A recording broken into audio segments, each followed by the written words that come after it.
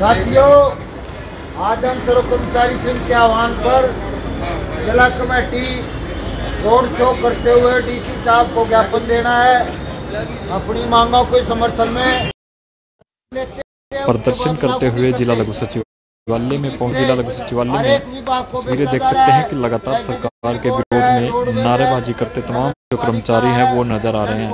बाकी कौन सी इनकी मांगे हैं, क्या कुछ पूरा मामला है, वो इनसे जानेंगे। तस्वीरें देख सकते हैं कि जिला लघु सचिवालय में तमाम जो कर्मचारी है वो प्रदर्शन करते नजर आ रहे हैं। रोजगार ऐसी दुकान खोलती साथियों, इनका कर्मचारियों का भी शोषण है, पढ़े लिखे नौजवान साथियों का भी शोषण है।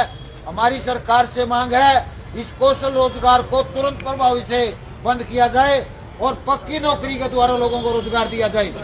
तो हमारी सरकार से मांगे हैं कच्चे कर्मचारियों को पक्का किया जाए और जो अभी कच्चे साथी हैं जिनको पक्का नहीं किया उनको समान काम समान वेतन लागू किया जाए। अभी कुछ दिन पहले हमारी बहनें थी आंगनबाड़ी की आशा वर्कर थी, सरकार ने उनकी बातों को मान लिया लेकिन आज तक उन मांगों को लागू नहीं किया।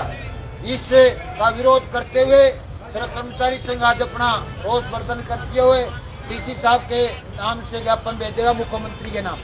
तो आज की हमारी अध्यक्षता करेंगे जिला के सर्व कर्मचारी संघ के प्रधान है साथी अमरीश त्यागी जी, वो हमारी अध्यक्षता करेंगे और मैं एक एक करके साथियों को बुलाऊंगा।